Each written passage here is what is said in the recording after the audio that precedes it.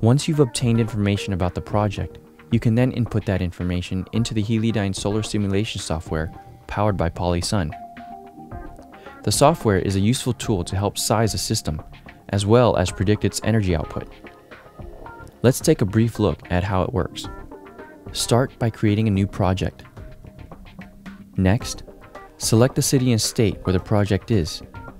The software has over 500 major US cities in its directory.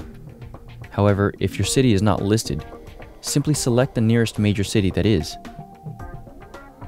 Next, select the number of people in the home. By default, Polysun will assume each person requires 20 gallons of hot water per day. However, you can adjust this number later. It's recommended to name your project for easy future reference. You'll now be directed to the project overview screen. It's here where you will be selecting the pre-configured systems in the lower left region. Select a system that's appropriately sized for the project. In this case, we'll try a 2 to 4 person closed-loop system. Now that this system has been added to the project, we'll click on the Results Overview button to see how well it might perform. The software will now run through algorithms calculating weather data for the region and estimated system performance for every day of the year. This may take a minute or so. Once completed, a new window will pop up displaying a quick overview of how well a system might perform. Probably the most important piece of data you'll want to look at first is the estimated annual solar fraction.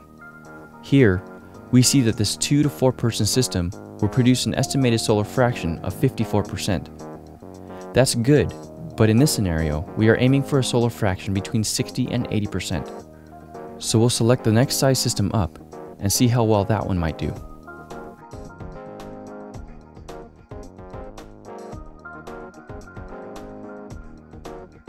The 4 to 5 person system has given us a solar fraction of 74%.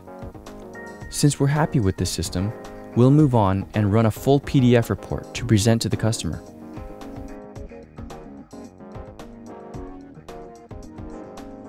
This summary report makes a great marketing tool as it calculates key numbers such as the amount of CO2 displaced or the amount of energy saved.